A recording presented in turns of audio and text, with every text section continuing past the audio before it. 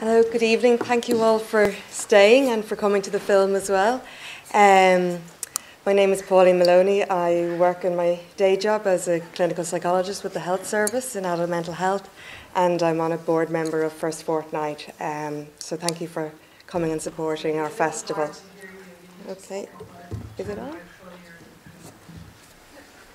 Sorry, can you hear me now? Or go a bit closer? Is that better? Oh yeah, that even sounds better to me.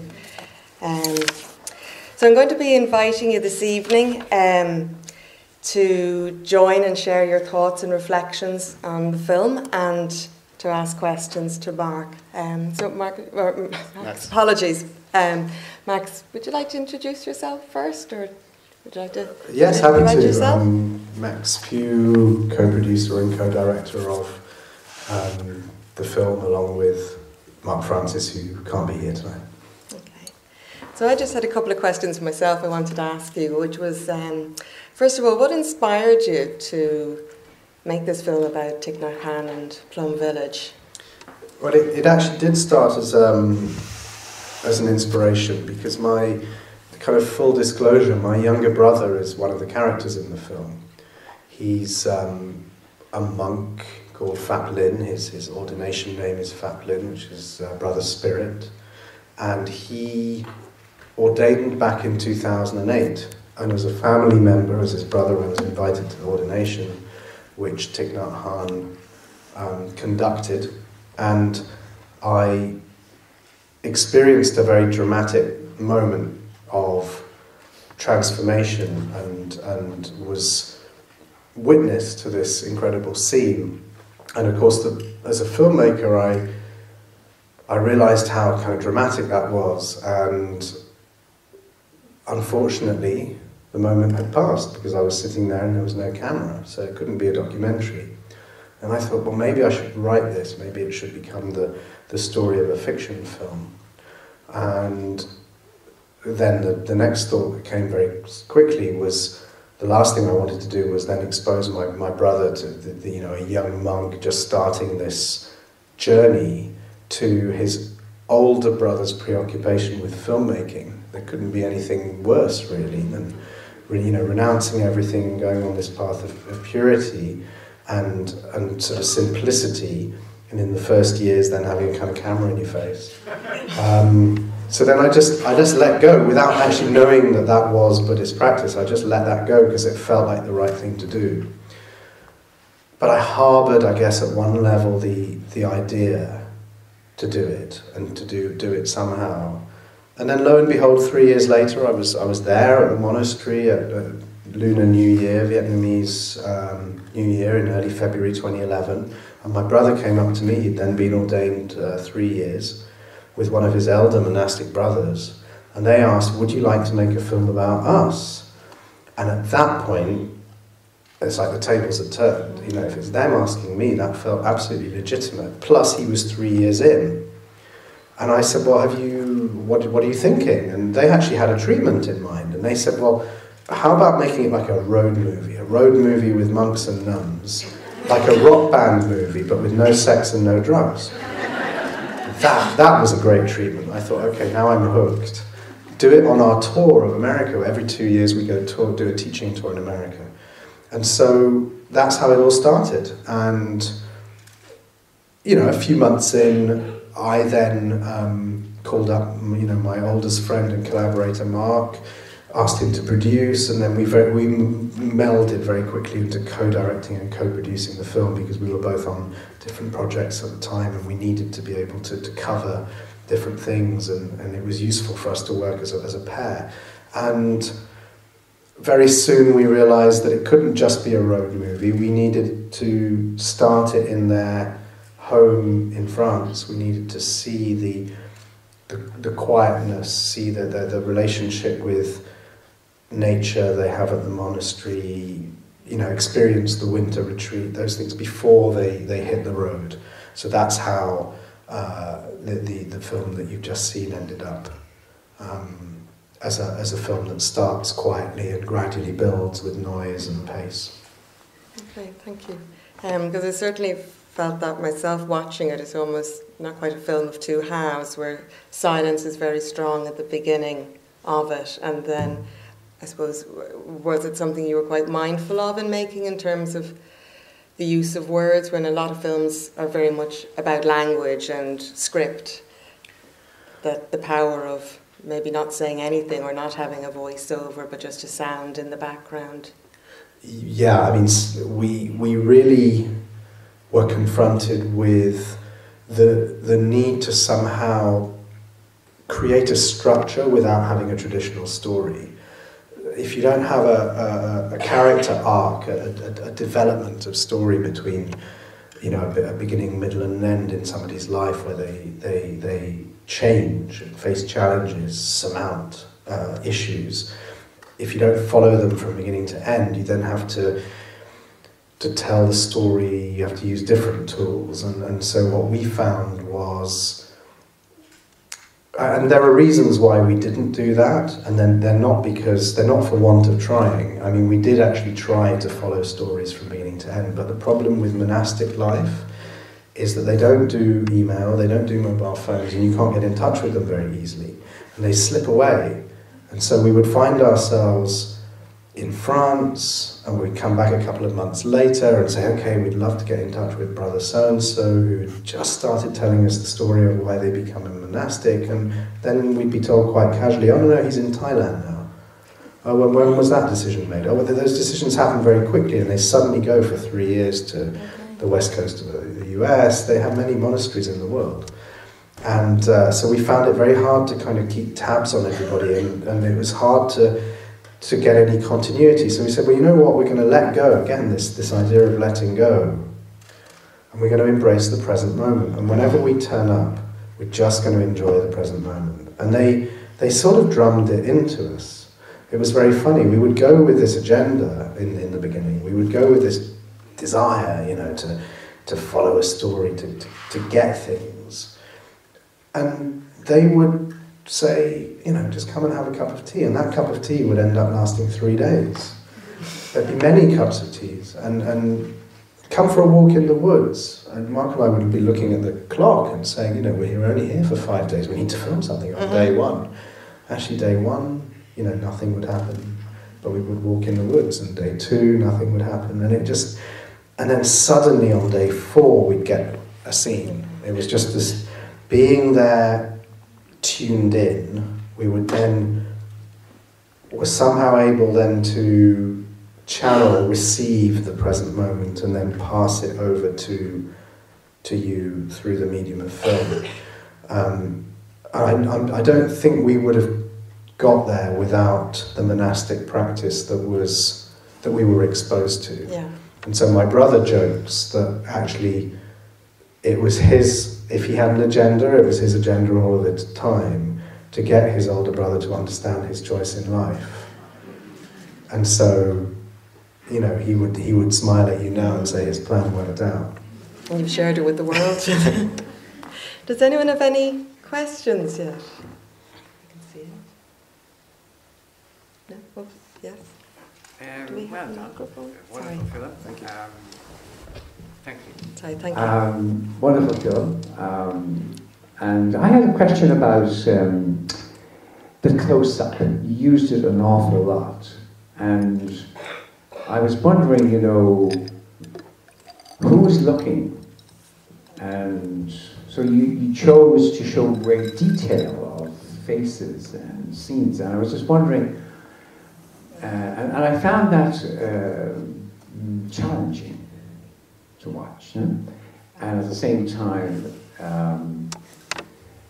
it wasn't quite bringing me into the resonance with the people because it was so detailed. You know what I mean? In other words, I was looking at the detail, but I had to really work with it. But I'd love to ask you, what was in your mind in terms of the extent to which you used close-up of great detail of faces and things? Yeah. Well, the front row is the hardest place to appreciate the close-up. No, but I think still, if I'm sitting back there, I think it's the same question. Yeah, no, it could be. Let's not just get off on the wrong track. Just tell me, what was on your mind? It's about intimacy. we felt that, I mean, at one edit of the film, as we were approaching the end of the editing, included all of the off-camera interview material that we accumulated that were explaining, narrating the reasons why the brothers and the sisters made this radical choice to give up their possessions and ordain and choose this life. And we had this kind of running under. And there was a point close to the end when both Mark and I decided that it felt too conventional, that we were explaining too much, and that we needed to, as filmmakers, you're in the front row of your own audience. And both Mark and I like to be challenged by films. We like to meet filmmakers halfway when we're in the audience. We don't like just to sit back and be told everything. And so that's the kind of film we wanted to make, the style we wanted to work with, and the tradition we wanted to work in. And so when we stripped that away, those voices, we then needed, or felt we needed, to make up for that lack of detail with a visual intimacy. And so that's the reason why that decision was made. However, we did feel that we didn't want to make it too intense.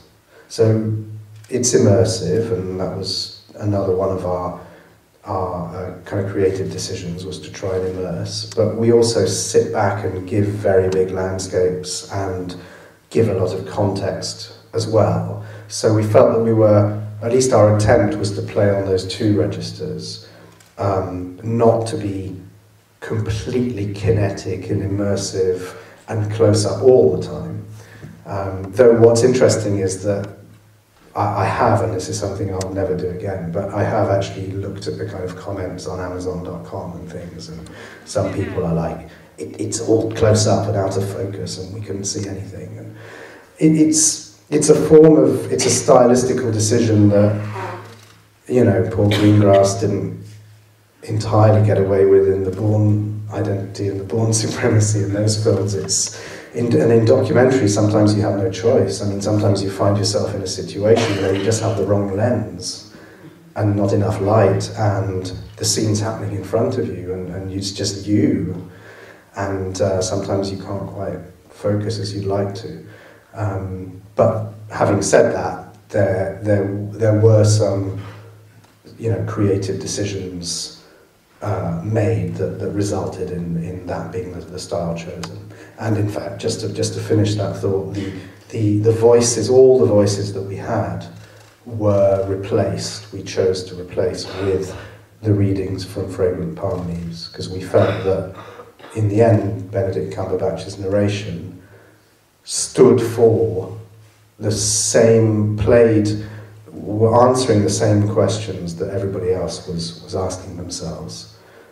The kind of the existential, philosophical journey to enlightenment questions that all the monks and nuns were asking had already been written, had already been voiced by Thich Nhat Hanh when he was 36 years old, when he wrote Fragrant Palm Leaves. And so by stripping away all those disparate voices, we then were able to replace them with a unified, philosophical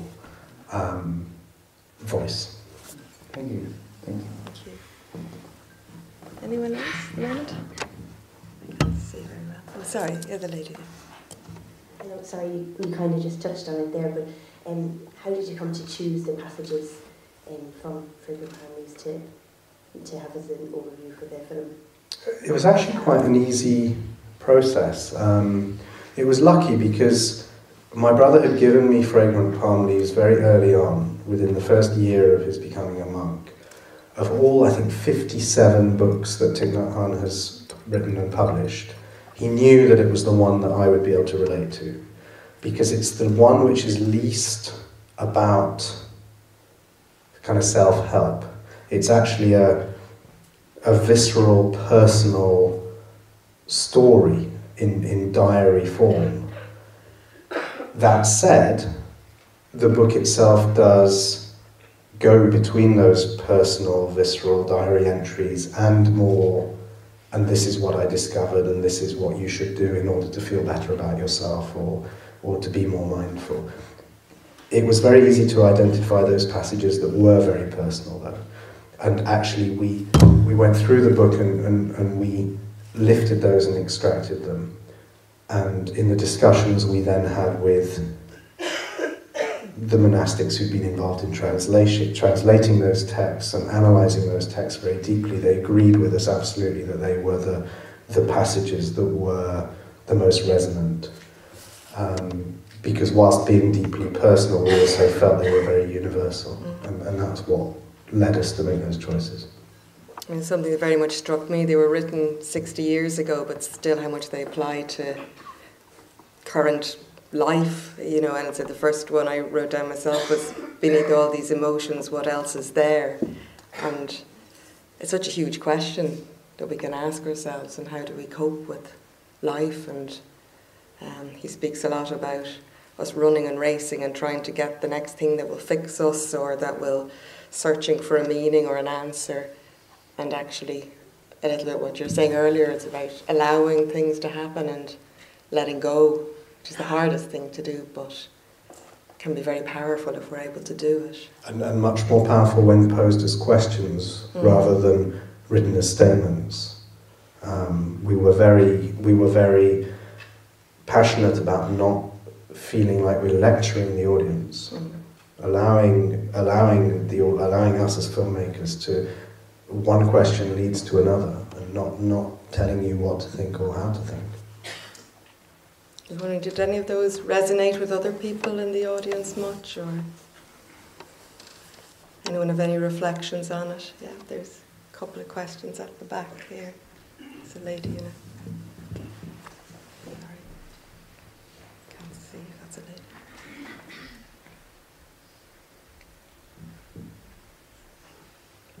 Thank you. I thought it was a very unique experience in watching cinema.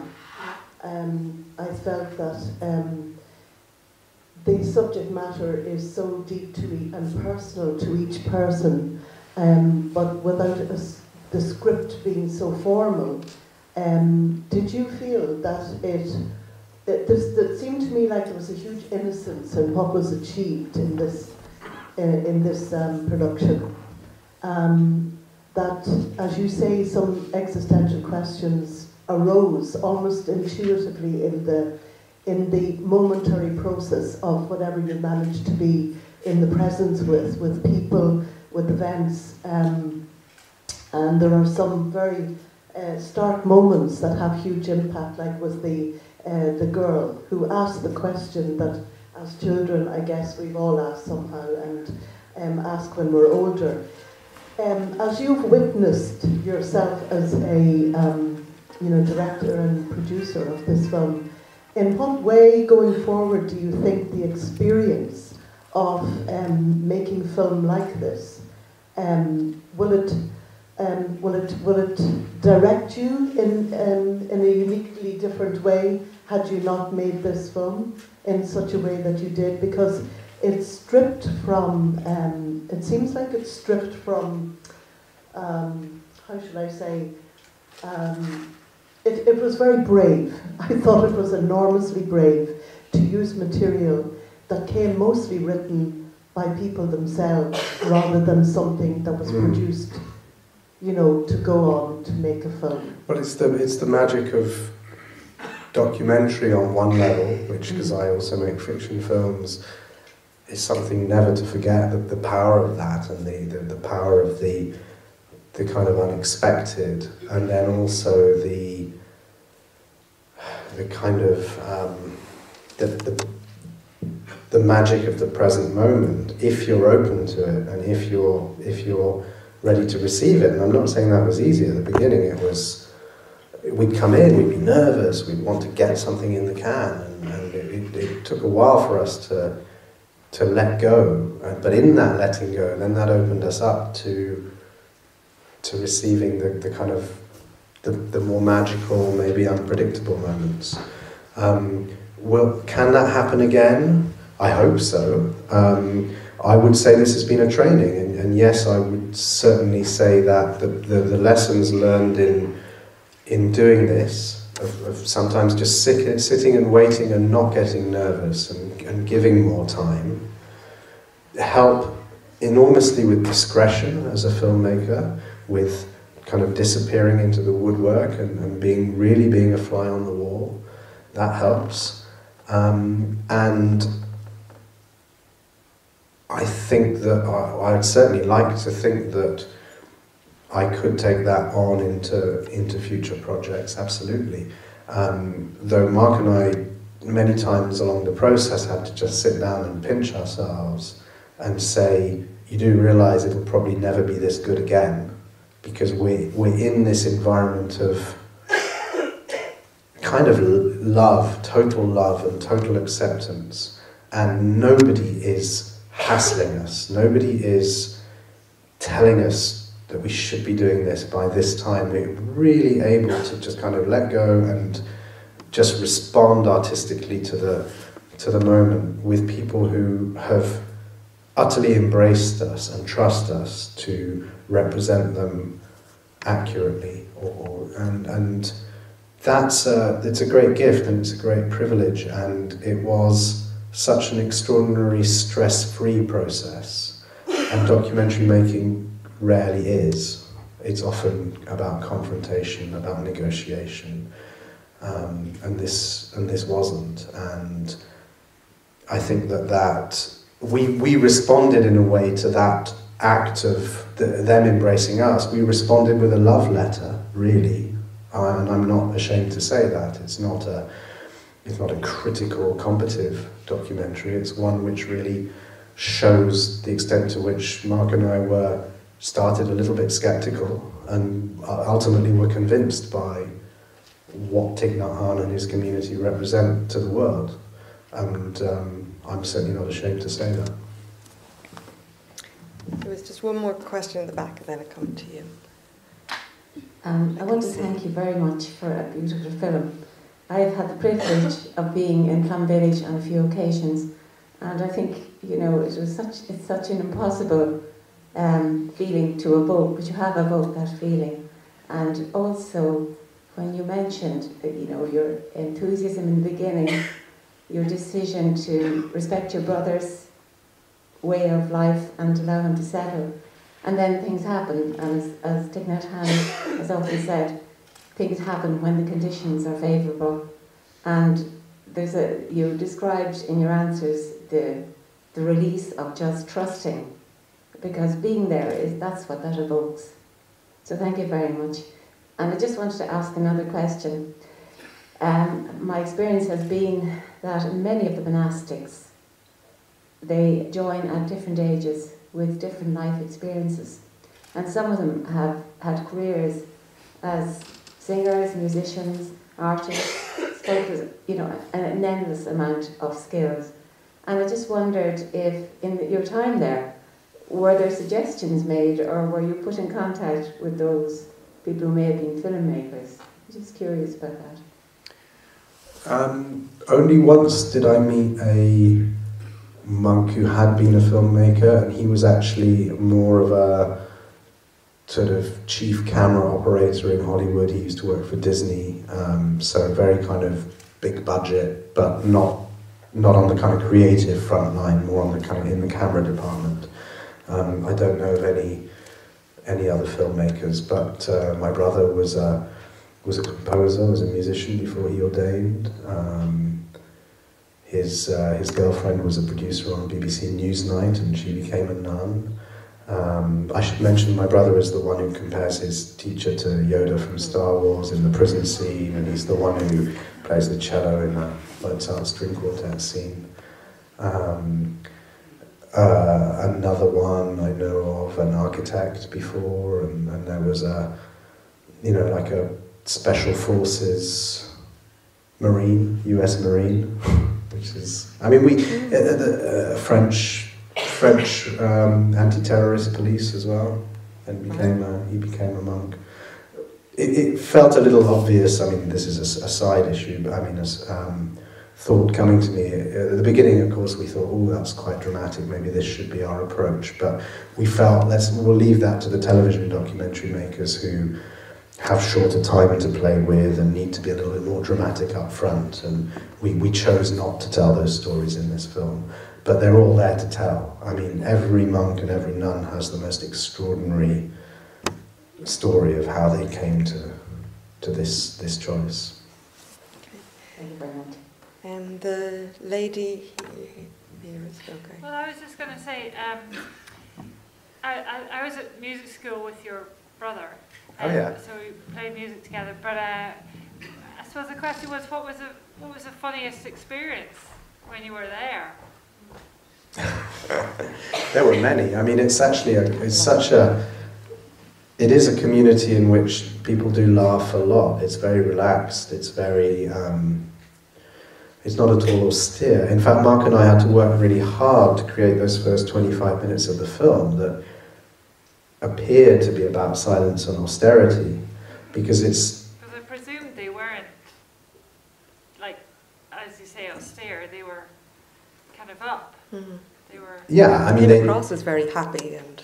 They do, I mean, I'm just trying to remember a particularly funny moment. I mean, there was certainly, I mean, just filming the last shot of the film, which is a sunrise in the mountains behind San Diego, and I can't remember whether this was sequentially the last thing we shot, but it was towards the end of the film, and we knew that we really needed it.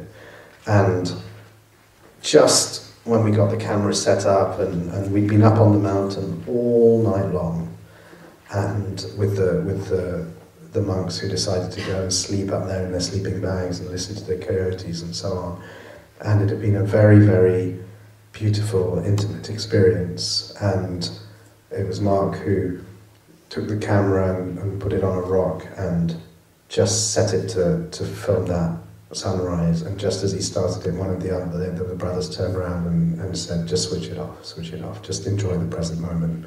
And that was actually, you know, we have to go back to London tomorrow. We really want this shot because we think it could be a really good ending. And so, you know, as long as this doesn't leave this room, he just pretended not to switch it off, to switch the camera, and kept it running, of course, and they didn't realise it, of course. Now they, you know, it's such a wonderful final shot of the film. It's so good that you were able to get that. And actually, in the various Q&As that we've done with our monastic brothers and sisters present, there tends to be a slightly revisionist telling of the stories from their point of view, that we gave them complete access, we embraced them completely, it was easy from start to finish. From our perspective, it wasn't that easy. In the beginning, you know, it wasn't that we had doors shut in our face, but we certainly had a lot of brothers and sisters slightly skeptical about, you know, why we were there hanging around, why it was taking us so long, why we couldn't just get this done in 6 weeks. Why did we keep on needing to come back? Why were we disturbing these meditations and so on? And that gradually melted away. But it's funny to think of you know, the difference between kind of their point of view now, looking at the finished film, and them forgetting the times at which, you know, they found the actual process of making the film a little difficult, and they felt that we were actually a little close, we were a little intimate at times. And some, for instance, that scene where the nuns recite the precepts, and you know, that had never ever been put on camera before. Nobody's ever filmed that before, and there was a lot of discussion about whether that was legitimate and so on. And so, you know, it was. It's interesting to think back to those moments sometimes. Thank you. There was a lady at the back first, and then here and here. Hopefully, I've got everyone.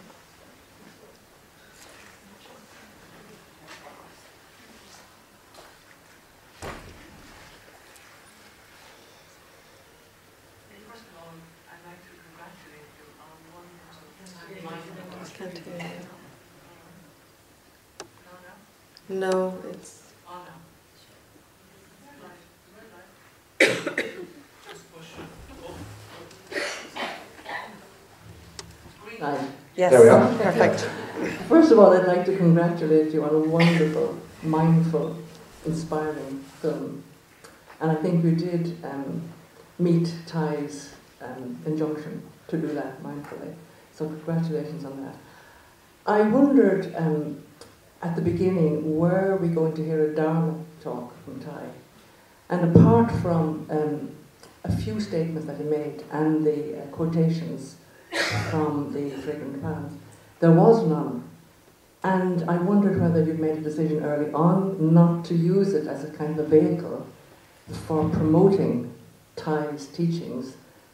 And then as it went on, I realized this is promoting his teachings in a very non-descriptive, if you like, verbal way. So was that a decision you made early on, that you weren't going to use? I thought at one stage he was going to give a Dharma talk, and then, you know, people who don't know much about Thai and Thich Nhat Hanh would get his message in a kind of a longer way. So the question is, did you decide earlier on not to do that, and to do what you did do? We did make that decision because we felt that, you know, one of the things we wanted to do was try and get this to as large an audience as possible and try and get beyond the people who are already aware of Thich Nhat Hanh or who had already been on retreats.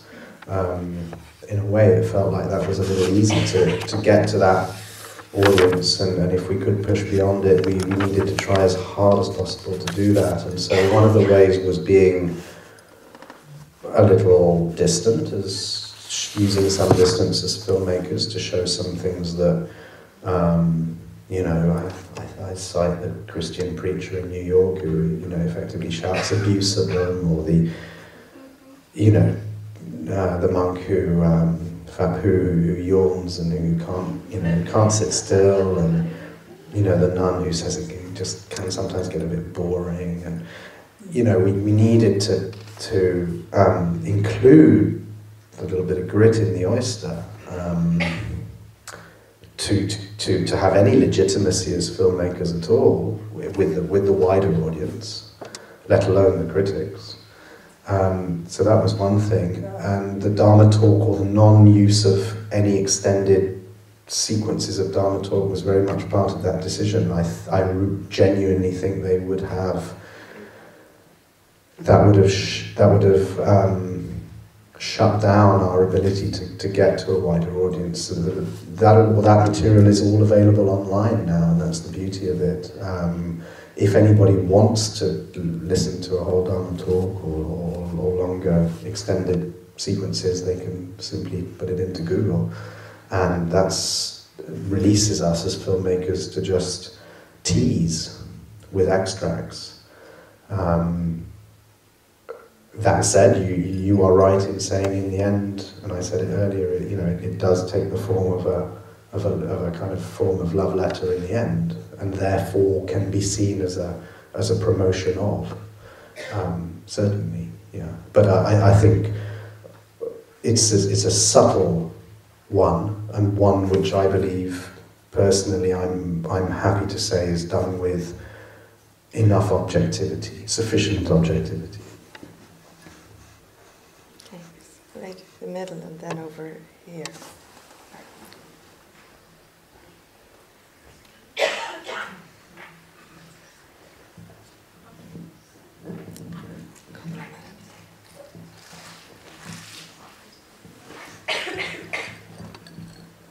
Hello, thank you very much.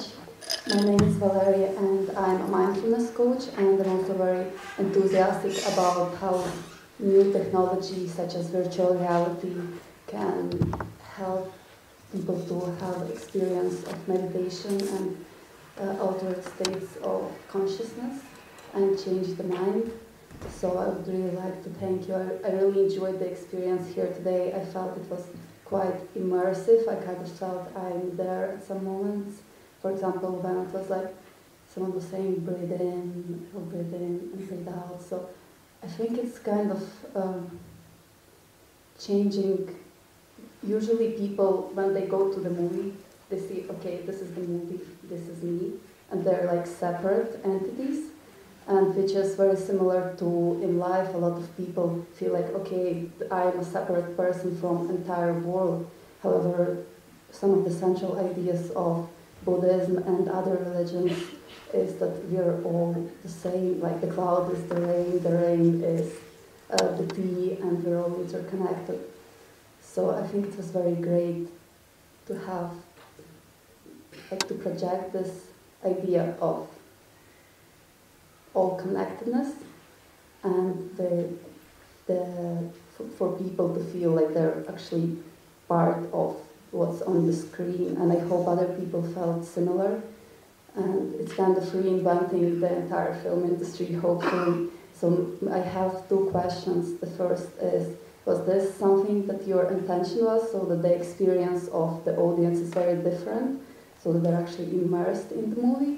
And the second is, where do you see the future of film industry going with helping that? Maybe like 3D movies or virtual reality experiences, or like the cinema theaters transforming to like sitting meditation as has been. Well, the second one is kind of way beyond my pay grade, but I would, Alejandro Inarritu, the director of Birdman and The Revenant, who was a great support to us on this film, and who came on a retreat to Plum Village a few years ago and said that it changed his life, and therefore he really helped us, with one version of the edit of this film, and then has very much supported us in our release. He made an immersive virtual reality film about immigrants crossing the border from Central America into North America across the desert, and you can only experience that film using VR glasses, and I've seen it, and it's absolutely extraordinary. That said, it does not fit every story and every subject matter, and I think that actually it's much more about the subject matter and the values of the film than it is about the technology. So my gut feeling is that it's not about 4D, it's not about virtual reality. I'm very happy with 2 dimensions, because I think you can go anywhere with 2 dimensions. But the effort has to be made in the choice of subject matter.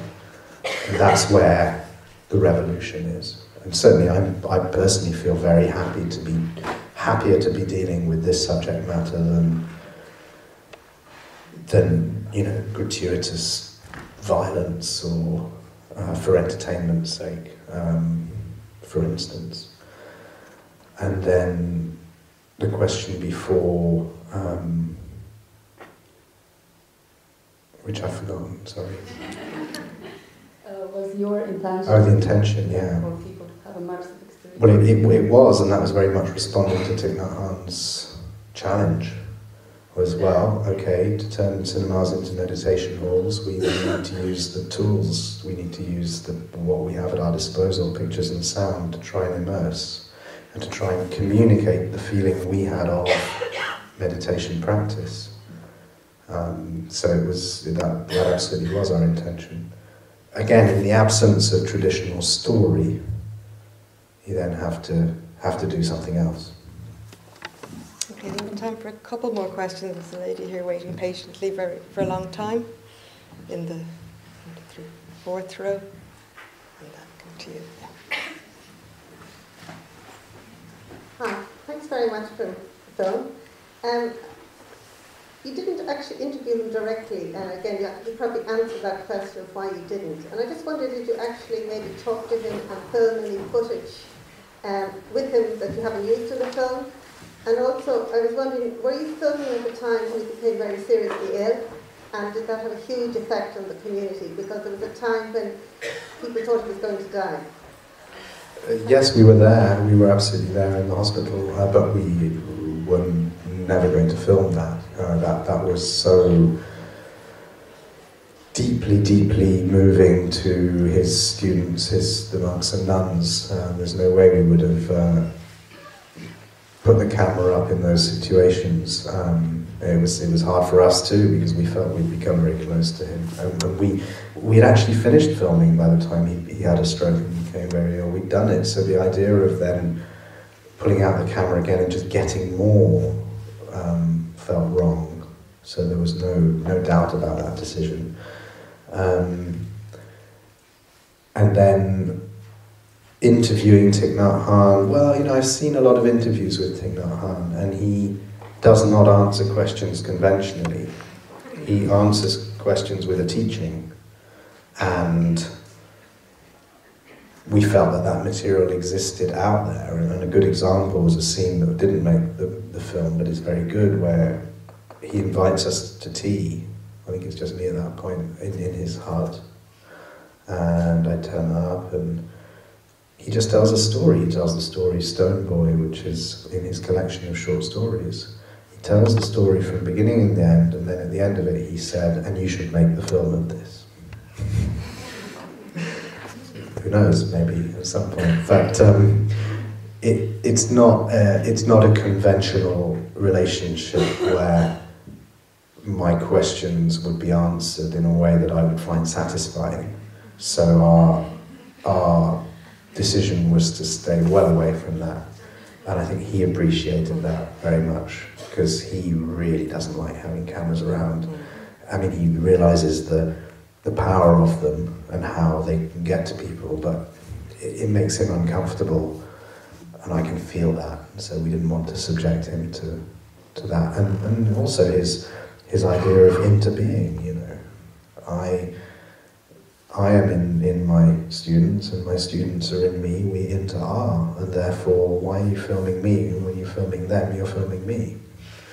And so, you know, when we sort of realised the implications of that, we felt very confident about this idea that actually we could film anybody in the monastic Sangha and actually be dealing with the subject matter head on. Yeah, I think that really came across.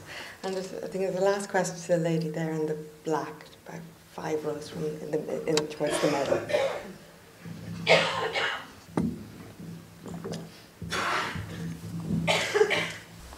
Hi. Gosh, I better make it a good one. Well, first of all, you offered us the film before we saw it as a meditation. That was your aim. And I think the experience of the movie is that, and the experience of Plum Village is that. And I think you've captured that very well.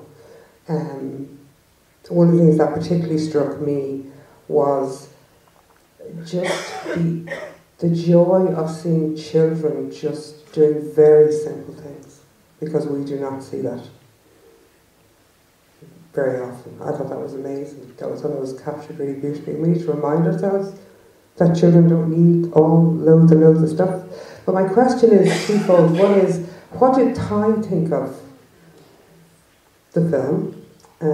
Not that he ever answers a question directly, as you said. And you mentioned the word Sangha there just in your last answer, and I just wondered, was it an editorial choice not to go into the fact that there are Sangha communities all over the world? They were briefly mentioned, but just if you could comment on that in some way. Yeah, we didn't want to give you know, all of that information in the film, because it would have become a different kind of documentary. And we've been criticised for that, and I take that on. But it wouldn't have been the immersive meditative journey that we hoped that we offered had we put all that information in it. That information again is all there online for people who are curious. And so you also asked about actually that was a really nice point about the children.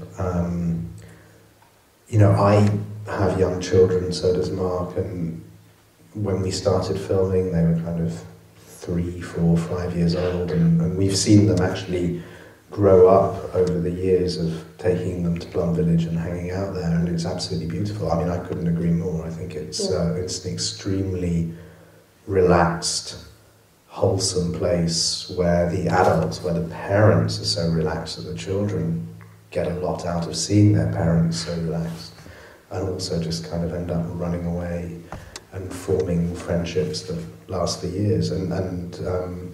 I hope, I mean, I live in France, not too far from Plum Village, so I hope to keep that relationship up, and for my kids to feel like they can go there in the years to come, should they choose to.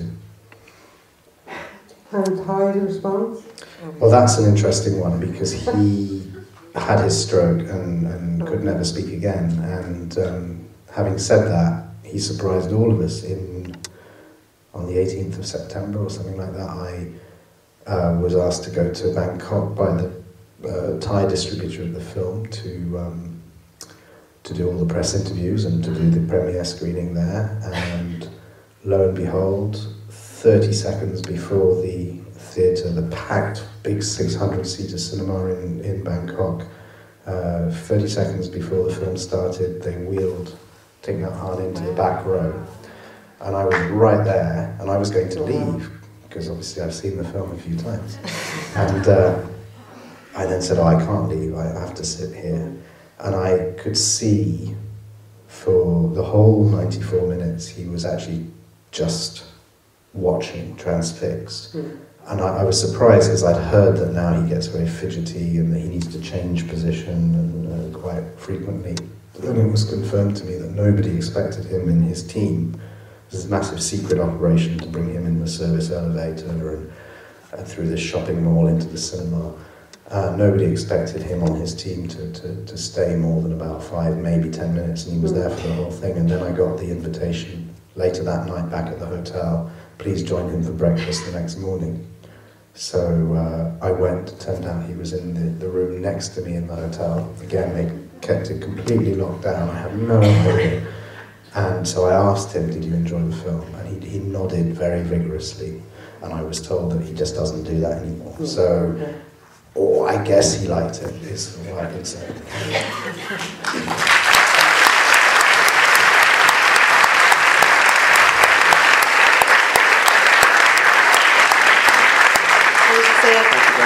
you. Just to say, that's possibly because mindfulness is about the present moment, but what you really captured was the experience and the richness of the present moment that we can have. So thank you so much for that.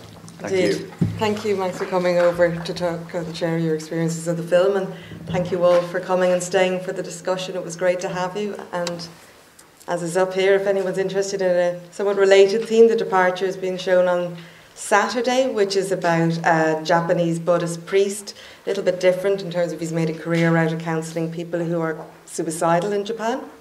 And the week after, 32 Pills, My Sister's Suicide is on, which tells a story about a lady who's trying to understand her sister and why she committed suicide. And both of those shows will have a post-show discussion as well. So you're very welcome to those too, and anything else on the festival.